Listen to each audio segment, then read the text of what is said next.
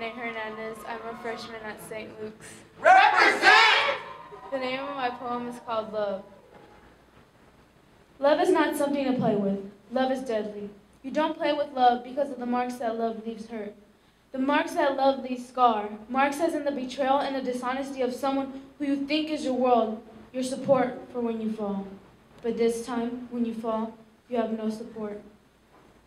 What do you do when you have no one left? What do you do when you invest all your time in one person, and that one person who you thought was this beautiful and honest and caring and loving creature just takes everything you think of him and crumbles it with one word? Love is a drug. You want it so bad, but it's bad for you. And once you get a little bit, you're hooked. No questions asked. And no one warned you that it would hurt so much. No one told you that you would be up all night, crying, regretting the decisions and choices that led up to the pain and betrayal that love caused. No one told you that once love is done with you, it will take you a while to get back up.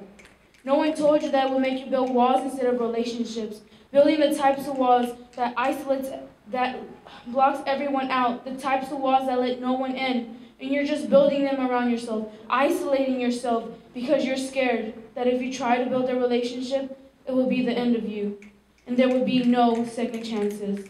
No one told you that you could lose yourself in the process. No one told me.